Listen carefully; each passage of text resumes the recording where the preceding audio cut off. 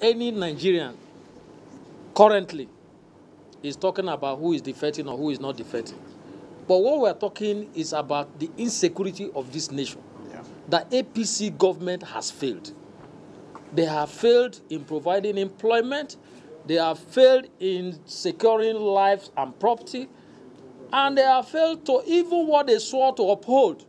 Today, dollars has skyrocketed. It was not what they promised us. Secondly, they are pronouncing projects that are not there. I give you an example. Ogwashuku Dam is part of what APC government is claiming to have completed. Please, that is my federal constituency. There is nothing like completing Ogwashuku Dam. But they have chosen it as part of, so you have projects that do not exist. Propaganda. And they claim that they have completed it. So we should be bothered about those things. We should be bothered about our children going to school and being able to be given quality education, which APC government has failed. We should be bothered about our children that are being kidnapped on a daily basis. Yes. So we shouldn't be bothered about whether somebody is defective. What we are talking about is what is bothering Nigerians, that APC government has failed.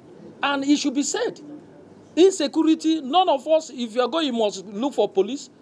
Should that be what should be happening? That was not the foundation our founding fathers laid before this country. So let's focus on the truth. You all know that there is no government.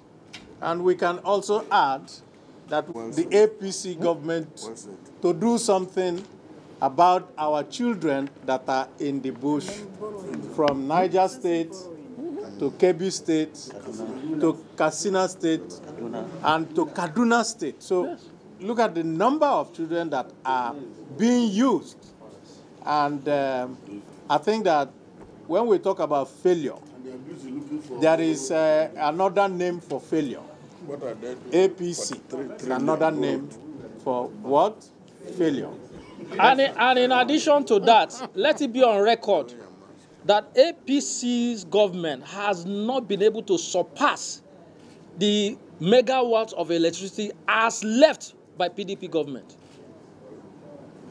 Today we are below 4,000. We left above 4,000 when we left. And today we do not have that. That's one. All the grid stations, the transmission line that were left, with all the excess borrowings during the government of PDP, we were able to ensure that Paris Club wrote off some of our debts. Today they have reaccumulated. So we have a very failed government. That is the truth. Let me this number. Okay,